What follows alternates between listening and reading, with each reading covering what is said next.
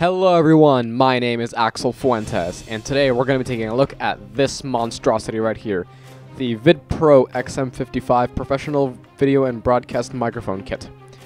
13-piece set, comes with everything you see right here. So let's move this over to the desk and we'll get a closer look. Alright guys, so here we have the case with the stuff in it. And here's what we have. So let's start up here with the windscreens. So here we have, well, let's get to this in a second. Here we have one windscreen. This is the regular windscreen, which you would use pretty much most of the time. You'd use this indoors. And then we have this other windscreen right here, which is known as the dead cat, because it looks like a cattail. And this one you would mostly use if you were shooting in a windy place or if you're shooting outdoors. And then nothing else in there. And then here we have this ridiculously long cable. It's 26 feet long, which, if you ask me, is a little bit long. So what I'm going to do is I'm going to take this out right here, and I'm going to replace it with this one right here, which is 3 feet, because that's the length I need. 3 feet. Just a 3 foot long cable. Don't need anything longer than that. Anything longer is just ridiculous.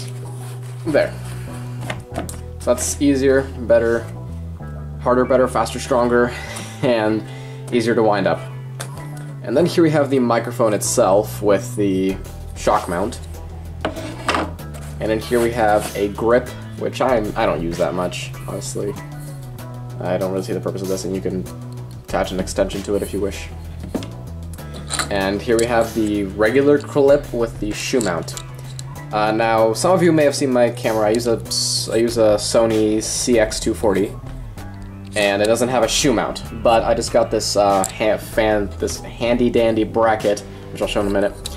Which can mount to my camera, and I'll use this to be able to mount the microphone on there. Except I might use this with the shock mount, but only when I'm actually holding the camera. So let's get this case out of the way.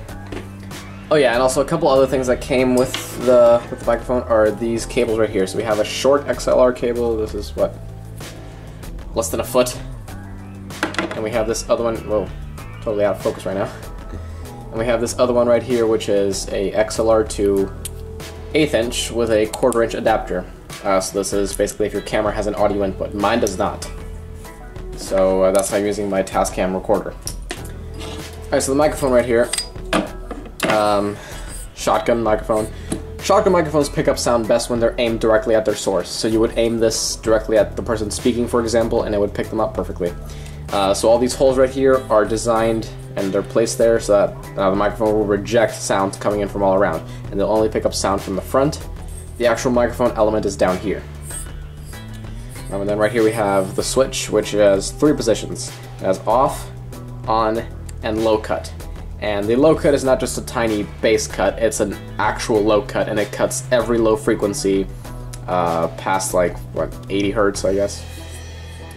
And then if we and then right here's the XLR output, and if we unscrew this right here,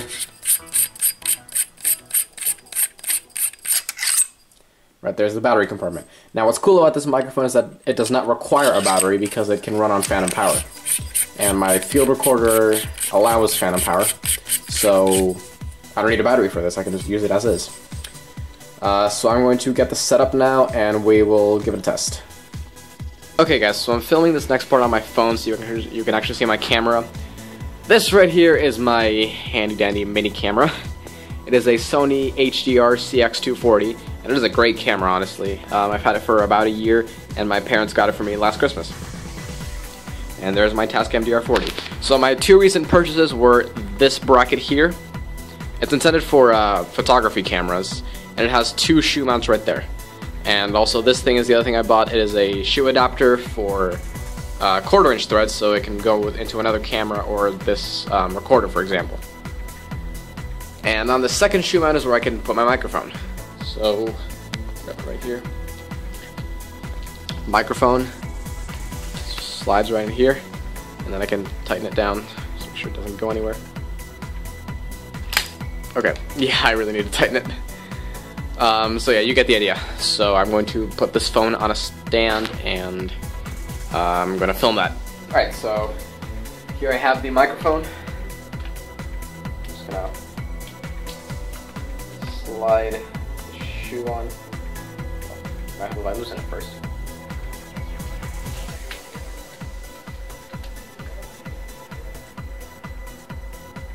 landed on right there, and it went down a little bit because it was short. I'll be sitting down, and there it is. So now all I gotta do is take this cable and plug the microphone in.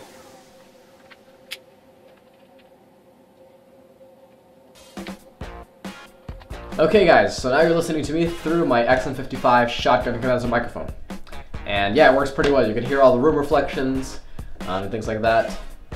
So yeah, it works great. And best of all, I don't even need to be holding a microphone, and I don't need to have a microphone that's like this close to my face to pick me up.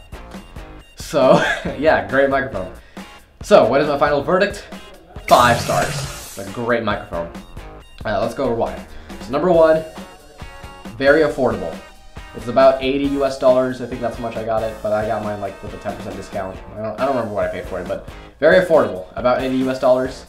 And it's great for its price, which is number 2. It's great for its price. Sound is great, picks up everything clearly.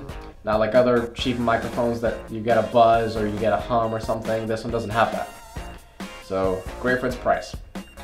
Number 3, it comes with a lot of things. It comes with everything that you need to get started. So it's great for film noobs. It comes with the microphone. Oh, other hand. It comes with the microphone. It comes with the shock mount. It comes with the clip. It comes with shoe mount. It comes with cables, battery, windscreens, you name it. It comes with everything that you need to get started. Mine is a really long boom pole, but in my case, I would never really need to use that unless I was being the cameraman and audio man for a film or something. And then number 4 is because it's great because it runs on phantom power and you don't need to use a battery. Well guys, this has been the video review for the VidPro XM5 Shotgun condenser microphone. Thank you very much for watching, and I'll see you next time.